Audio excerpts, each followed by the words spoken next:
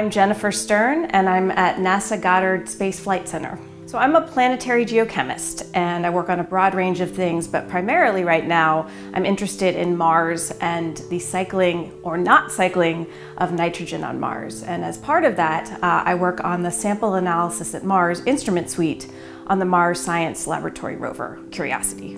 My primary work is to look for the chemical and isotopic signatures of life elsewhere, be that Mars or even icy worlds like Europa.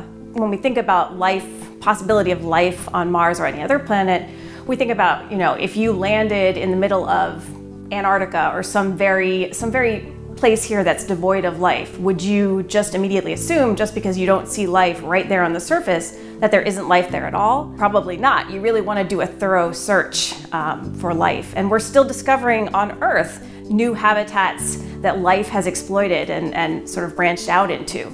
I get excited about the fact that we have not seen anything of the subsurface of Mars. So we know something about the surface, and we've imaged it and mapped it, but we know nothing below a couple of centimeters. And so we don't know anything about the geothermal gradient. We don't know anything about whether there are nutrients there and whether there might be some sort of habitat for life there. And I'm excited because some of the upcoming Mars missions may at least start to answer some of those questions. Working where I do at NASA Goddard, we have a lot of chemists, a lot of geologists, and a lot of people who do a lot of laboratory experiments. But coming here to this sort of workshop, I talk to more biologists and more people who are looking at how biology is expressing itself in the fossil record. And so the good thing about that is that we all do speak the same language in some ways as scientists. Sometimes you have to sort of step back and explain from the top down, and you should be able to do that as a scientist. You should be able to communicate to any level.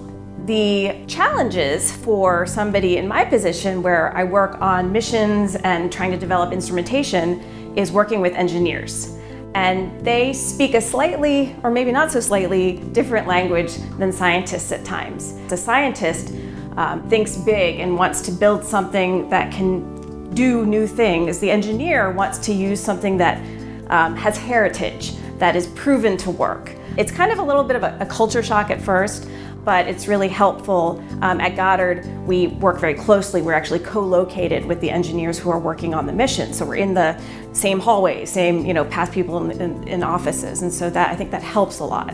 Being at ELSI has been amazing because, even just the very first day, I met a master's student who told me that she had read my paper about nitrogen and was doing photochemistry experiments to try to understand how nitrate is formed on Mars. She showed me her results, and I just thought, this is so awesome.